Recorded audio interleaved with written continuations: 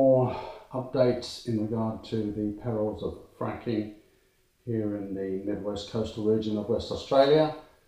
We are now in the process of contacting all mining companies and advising them that the process of fracking presents an undeniable public health threat.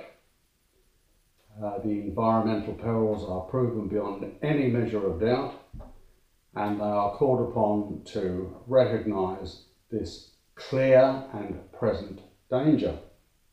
We advise them that any further attempts to marginalise, obfuscate, dismiss or trivialise this clear and present danger will constitute criminal negligence and deliberate genocide.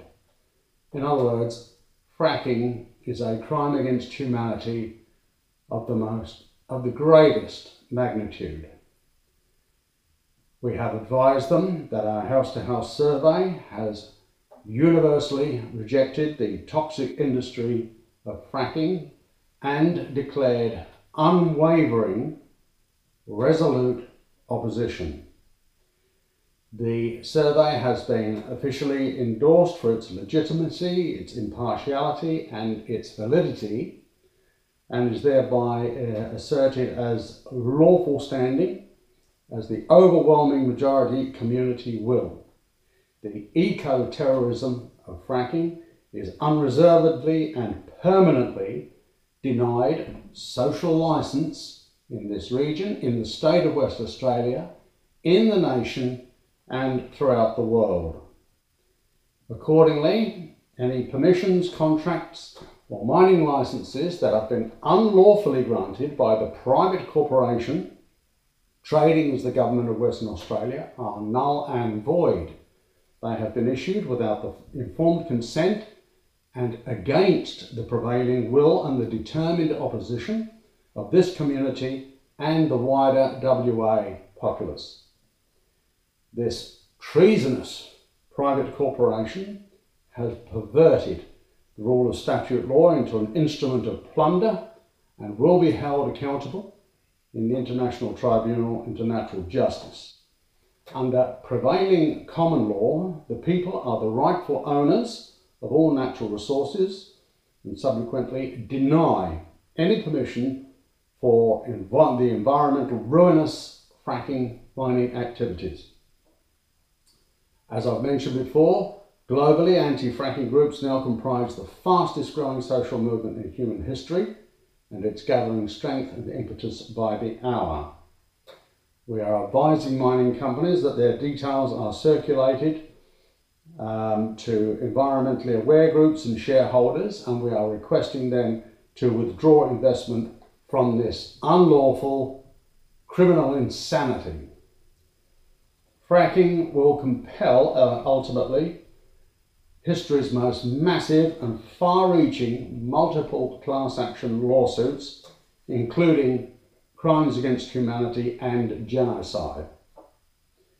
Vigorous and unrelenting legal redress will not target mining companies or corporate government bodies, but will evoke concentrated focus upon culpable and blameworthy individuals.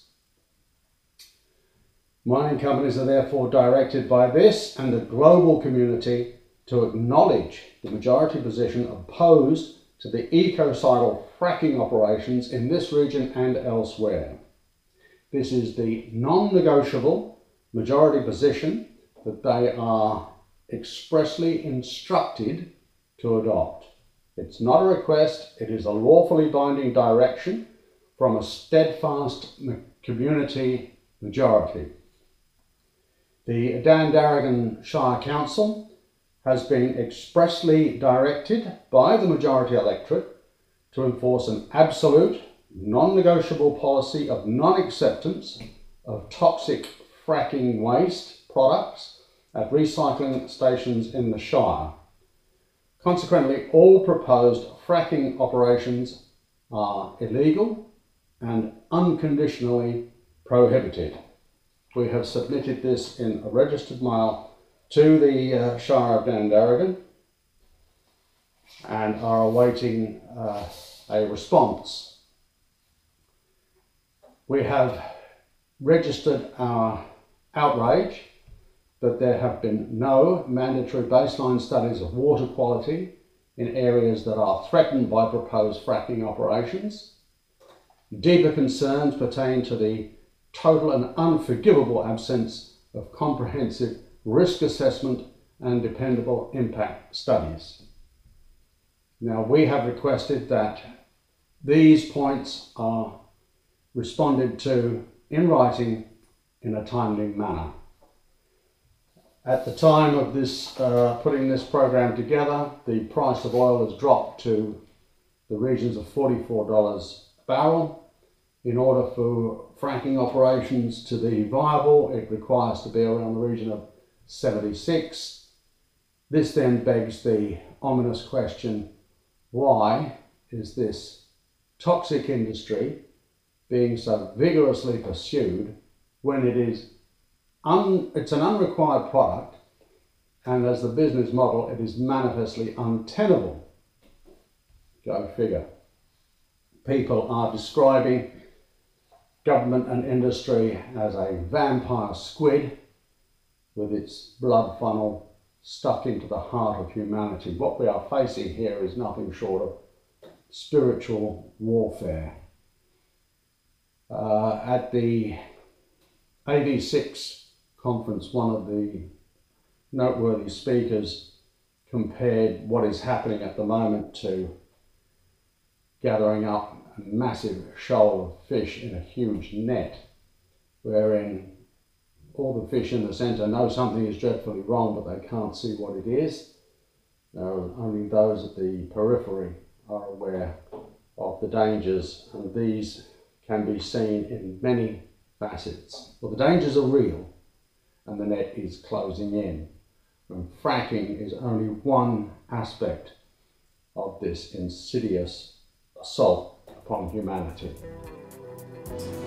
This concludes this bulletin, so thank you for your